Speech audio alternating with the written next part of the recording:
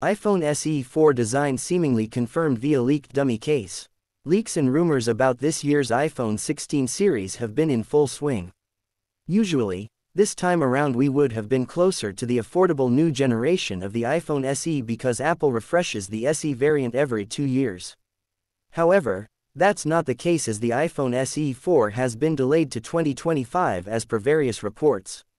This hasn't stopped the smartphone from doing the rounds of the rumor mill.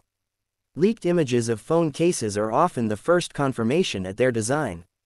This is the case with the next generation iPhone SE. The leaked dummy case unit reveals that the iPhone SE 4's design will indeed be similar to the iPhone 14.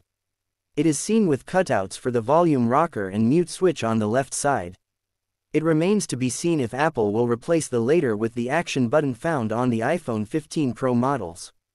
The power key is located on the right edge.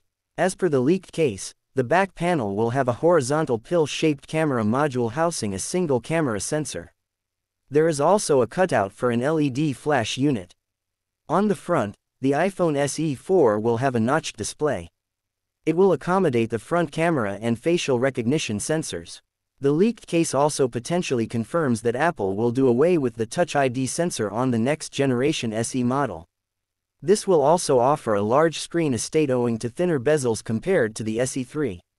While the iPhone SE 4 is very much said to be delayed to 2025 as per past reports, the fact that the case makers have already started production for the smartphone suggests its arrival this year. Now, everything is up to Apple.